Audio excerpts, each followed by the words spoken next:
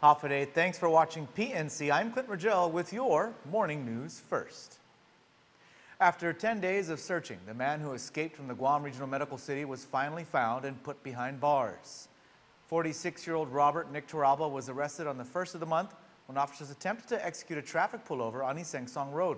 Turalba sustained injuries after losing control of his motorcycle and was taken to GRMC to undergo medical treatment. But police say he escaped from the hospital a few days later.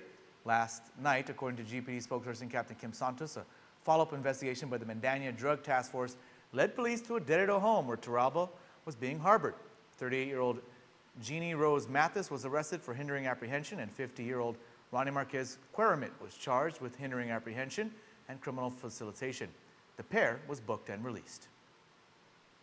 The Department of External Affairs is asking for an increase in their budget for fiscal year 2018.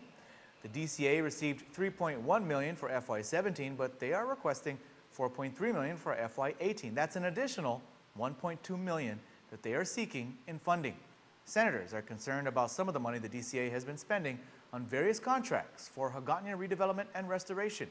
Vice Speaker Therese Terlahi had questions about $600,000 worth of contracts for a Hagatna redevelopment feasibility study, considering the request for funding for repairs to the island schools. GBB had a budget hearing yesterday afternoon where they presented a $27.8 million budget request for FY18, which is $5.5 million more than their current budget. The Guam National Wildlife Refuge at Bertilion will be celebrating Archaeology Day with several events today.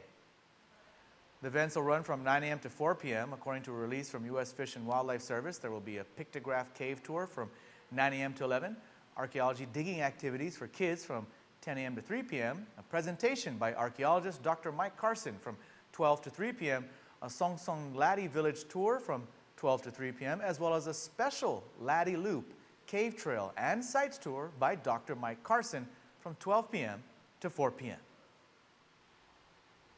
That's your morning news first. I'm Clint Rogel. Thanks for watching and stay Maulig.